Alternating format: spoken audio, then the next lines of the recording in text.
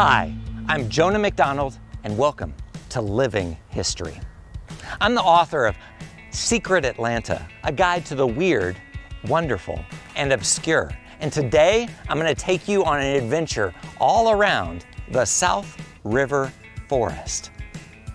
Today, I'm at one of Atlanta's most brand new parks, the Lake Charlotte Nature Preserve. And we are going to begin our exploration of this area that people have called the South River Forest, a giant span of forested land throughout southwest DeKalb County and southeast Atlanta. Let's go see what we can find inside Lake Charlotte Nature Preserve. Quick tip, there's no lake. We're gonna go on a hike though. Come on with me.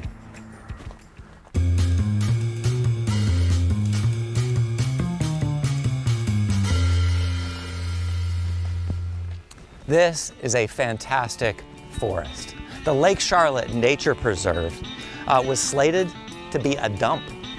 Yeah, a landfill.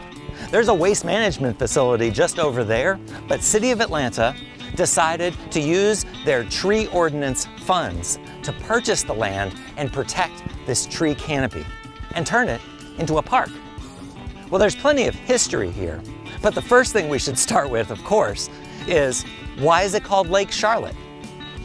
There was a lake, a man-made lake, but then in the late 1970s and early 1980s, during the era of the Atlanta child murders, there was a body found on this property. And so officials drained the lake, fearful that there might be other bodies here too. So it's still called Lake Charlotte, but it's not a lake anymore. But there is a beautiful forest. A wood thrush is calling in the distance, and oh my gosh, this is a beautiful beech tree. Gray, smooth bark, limbs spanning in all directions. And then over here, this is a tree I really want to show you. Super unique to the Lake Charlotte Nature Preserve. Come on.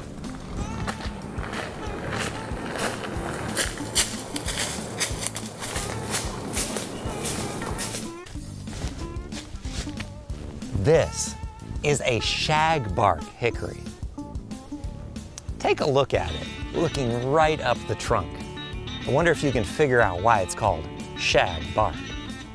This is a super unique tree, partially because of how the bark peels off in these kind of layered plates and shags, but also because shagbark hickory, it's just not very common in the Atlanta metro area. But here at the Lake Charlotte Nature Preserve, it is everywhere. There's one there, there's one there, and of course there's one right here. There are lots of kinds of hickory trees. There's bitternut hickory, mockernut hickory, pignut hickory, and shagbark hickory. Most of the others like living down close to water, but these shagbarks, they love being on these rocky slopes.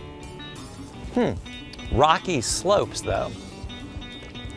It happens to be that we're right on the ridge known as Soapstone Ridge, one of the major geological formations here in the Atlanta area. More on that to come later. So here at the Lake Charlotte Nature Preserve, we are right next to one of the most important waterways in the Atlanta metro area, the South River. The South River is what the South River Forest gets its name for, and the South River Forest is an area spanning 3,500 forested acres, all in the southeast portion of Atlanta and the southwest portion of DeKalb County. The South River flows through DeKalb County down to the Ocmulgee River, into the Altamaha River, and eventually into the Atlantic Ocean. Along with the Chattahoochee River, the South is one of the two major watersheds here in Atlanta. The purpose of the South River Forest is to protect this gorgeous area of green space for the enjoyment of Atlanta's citizens and for the protection of its forest canopy and the animals that thrive in this area. But the South River Forest hasn't always been a place where just animals and trees thrive. This is the ancestral land of the Muskogee Creek people. And in 1821, the federal government strong-armed the tribe into ceding all of the land east of the Flint River. That land became DeKalb County, and then the land was divided up and doled out to white men as part of the land lottery of 1821. You could put your name in a hat, and if your name was pulled, you would get 202.5 acres of land. Forget this, $19. Once the land was divided up and sold off in the land lottery, most of it became farmland. But this land right here has been free of farming for a long time, and it's allowed much of the native forest to begin thriving again. But it's important to remember that even though this land is a public park today, that there is a long and difficult history in the past.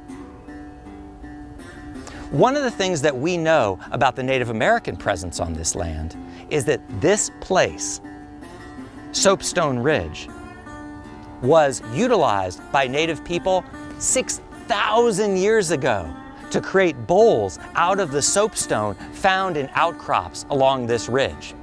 More about that later. So where are we going today?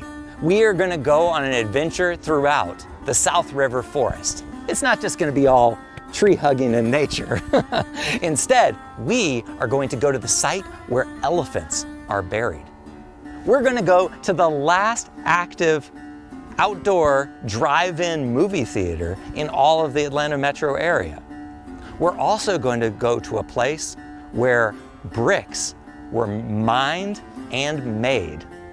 And finally, we are going to check out a multiple thousand-year-old archaeological site.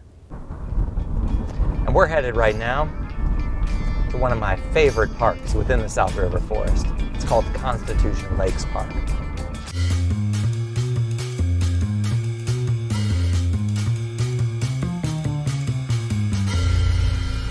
Welcome to Constitution Lakes Park. And now we do some off-roading in the city.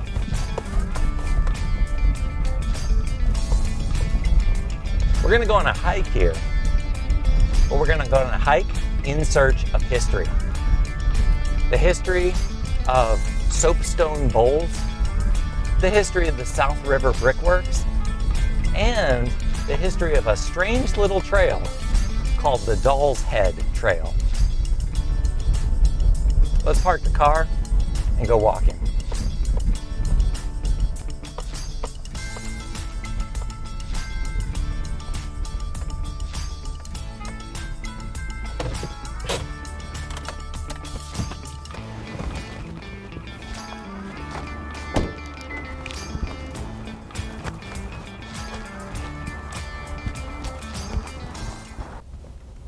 This is Constitution Lakes. Fantastically beautiful place that draws fishermen, it draws birders, nature lovers, but there is deep history here too. In fact, we won't even start with the lake. We'll start with that ridge of land there in the distance. That is Soapstone Ridge.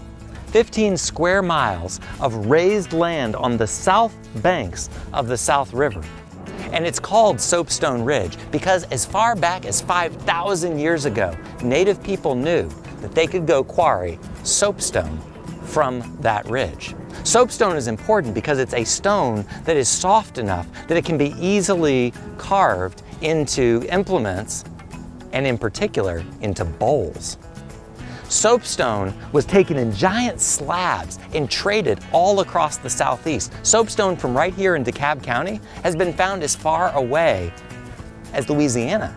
These giant slabs of stone being carried that far, that tells you how important it was to people.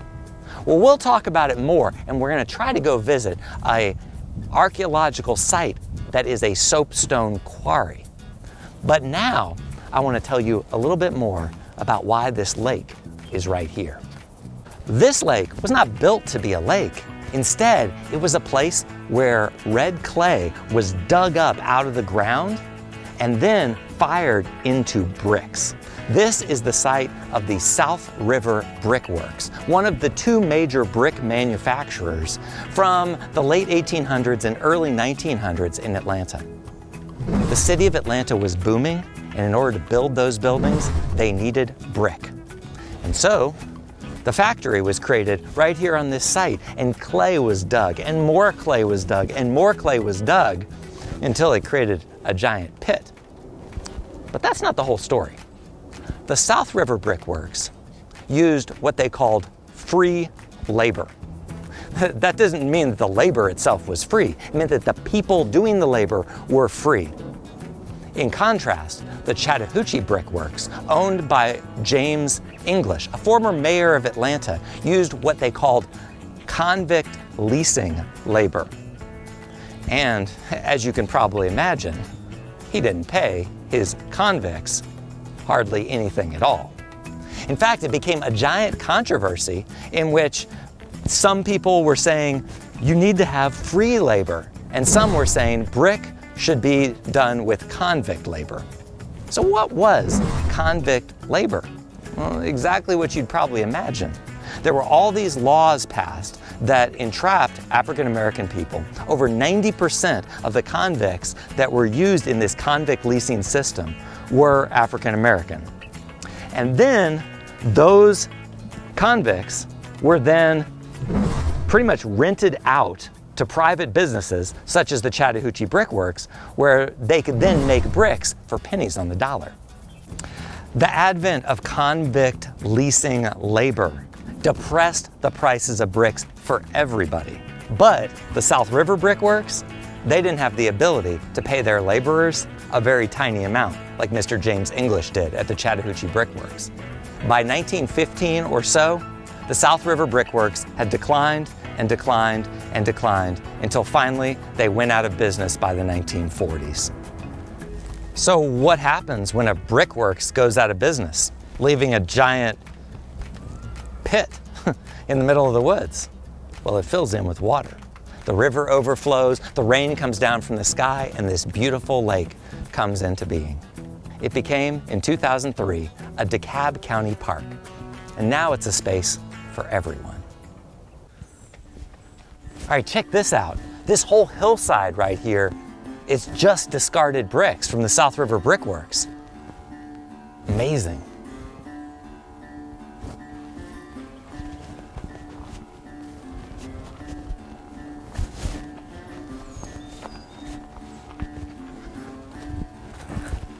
All right, that's pretty creepy. And don't worry, it's not all like this.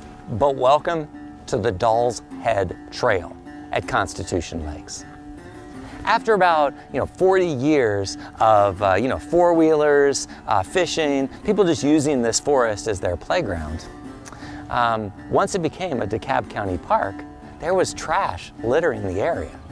And one day, after the 2008 recession began, a carpenter named Joel Slayton, he was a little low on work, so he just started collecting all the trash in the park. And he found a wide variety of stuff, including dolls. And he began putting together sculptures in the woods with little, pithy sayings on them, and sometimes, pushing the envelope a little bit. And it caught on. And people began flocking to Constitution Lakes to collect trash and then make art here in the woods. So let's walk this short little Doll's Head Trail loop and see what kind of strange things we might see. One thing we'll definitely see is lots of leftover brick from the South River Brick Works. Let's check it out.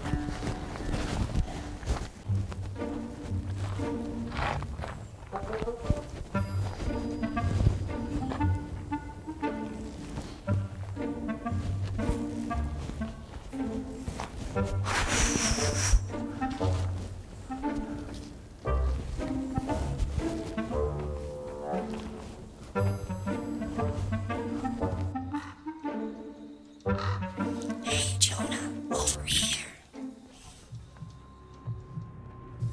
Yeah, it's me talking. I want your soul, Jonah.